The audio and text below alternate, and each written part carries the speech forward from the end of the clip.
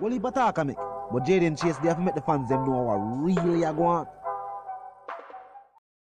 Blessings Nation, and now welcome to the channel. Your man Jaden Chase, and another one that we bring another reasoning on the topic of current affairs. So if you're new to the channel, well, I'm suggesting that you click the subscribe icon and of course let your voice be heard. Like and share the video, and yes, drop a comment in the comment section. Now, let's get right into the reasoning. Now, Nation, in a shocking turn of events, the State Minister for National Security, Xavier Main, says the correctional officer who was involved in the altercation with Tr0uble Sparta will not be relieved of his duties. Now, Tr0uble Sparta's attorney, Tr0uble Martin, had requested that the correctional officer be taken off duty until the investigations were completed, which would have been a standard request and a standard if it was believed that the guard was the aggressor, which is not the case. They also pointed to the fact that an electronic contraband might have played a role in the altercation as well. I'm not going to hear what we continue reasoning. You can't listen. The law is now in effect that makes it an offense for an inmate to be in possession of an electronic communication device. So we at the DCFs, we have been operationalizing this new bit of legislation, and once persons are found in possession of electronic communication devices, then certainly we intend to for them to be dealt with in accordance with the law. Not just inmates, but correctional officers who may believe that it is appropriate for them to aid and abet. Based on the preliminary report, Mr. Russell became aggressive, and in keeping with their training, the officers used reasonable force to restrain Mr. Russell. Based on the preliminary report, again, as I've indicated to you, that this is the subject of investigation, but we have a report. Based on the report that we have received, we were not of the view that the circumstances of the incident necessitated a removal of the officer from frontline duties. Yes, Nation. And it seems as if DCS is also saying that based on statements made by individuals in the media, some form of device, they never state whether if it was a phone, something for playing music. You never phone them that says a phone. But the release was they would be implementing more clampdown measures on the uses of electronic devices in the facility. And basically they're saying that since it allegedly started because Tr0uble Sparta heard his breakfast at the guards, that would have been considered the first point of interaction, and that would put Tr0uble Sparta as the aggressor. And remember, Tr0uble Sparta is an artist or an individual who has gone up against the system and was awarded a victory. It is clear the state don't want a repeat of what took place. And I know clearly pointing out that in this situation, despite the injuries sustained, even though they are still unclear at this moment, them still not tell with the full nature of his injuries or what took place. Only that he was unconscious. Of course, so it was being described by the individuals who had a video. Even them seem shocked and worried, and also horrified at what them see take place. And to be truthful, what DCS say, and even though they have refused to, take the guard off frontline duties, that not really stop Tr0uble's lawyers from going forward with a case against them. The video already out there, and even though from the distance where they can't really see exactly what took place, him have a medical report to state what took place with him. And what them never deny is that it took place at the hands of them. And if they are indeed cameras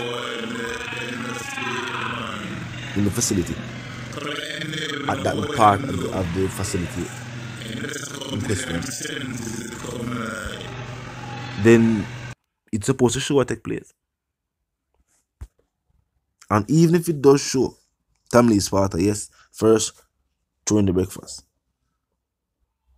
it also gonna show what led to him being rendered unconscious. When it fall under Indicom jurisdiction, so of course you know Indicom will look into it. But remember, the Nzinga thing, and based on what the DPP say, even though she walked in with locks and walk out without, they must say, oh, how good as she cut her own here. They might want an altercation with a whole heap of food on the ground and wait Tamale Sparta slip. But nation, tell me how you feel about this. Some say there are mixed feelings. Some people feel like so. Tamale Sparta wanted to bend the rules of the facility to his will, and that the thing that works now. For his fans, they must say maybe he might be picked on. I mean, maybe Tamale Sparta was being picked on by this particular guard. Since they must say it is no longer multiple warders, they must say just one warder. Which, of course, in essence, if the mid states there are more than one, then more likely the situation would have already been decided. So maybe they were just being strategic, but they have stated that only one individual was involved in the altercation. From the video, we see multiple guards around him. We don't know if they not try part it, separate it, stop. We don't know. But from video footage, it definitely wasn't one individual. Let me say one. They must say them not taking off a footage. See? And that based on all the way I go on, Tamale Sparta was the aggressor. There's also talk of electronic contraband. Some have stated that it was in the possession of Sparta. Some have said that that wasn't the issue. They were made aware of electronic devices being used. They are also saying that the device that was used to capture the clip that has now gone viral is also a violation of the rules and regulations of the facility, and that they will be searching for these devices. Tell me if you about the decision.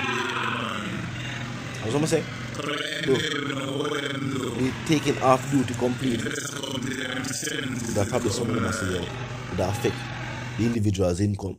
Frontline duty, that means say, alright, him dead, but certain things regulated, whether hours or whatever the case be. But they must say none of that would be fitting, seeing that the individual does defend himself. Some people feel like even if him did defend himself though, him crossed the line to the point where the individual was rendered unconscious.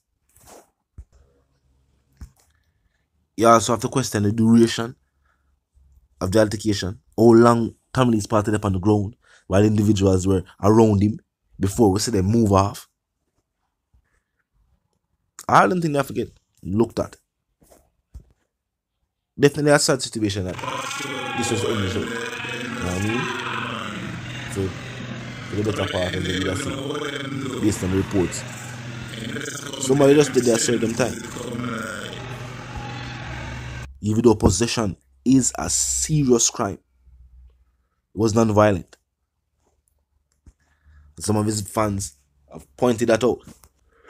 We have still not heard from his management and record label owner.